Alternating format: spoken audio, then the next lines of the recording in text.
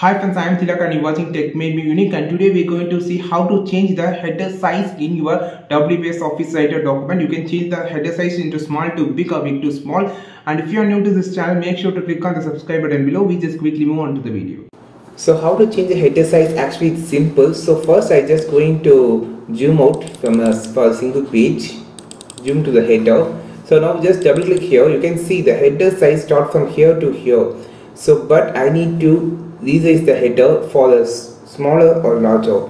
So that's just double tap here. You can see the header and footer options are here. You just tap this. You can see the header height has been changing here. Like this, you can easily change the header height by using this particular option. Okay, or you just go to advanced option like header and footer option. You can use this too, and also there is a option called page layout, and here too you can change the header size or the footer size. You can see it's adjusting is automatically. You can see the appearing here. So you can use this tool or you can use this tool, and this can be a super for the alignment of the tab, and also you can also just type it as a 5. Actually it's so big, you can see the header size is so big, so I just going to type it as 0.02.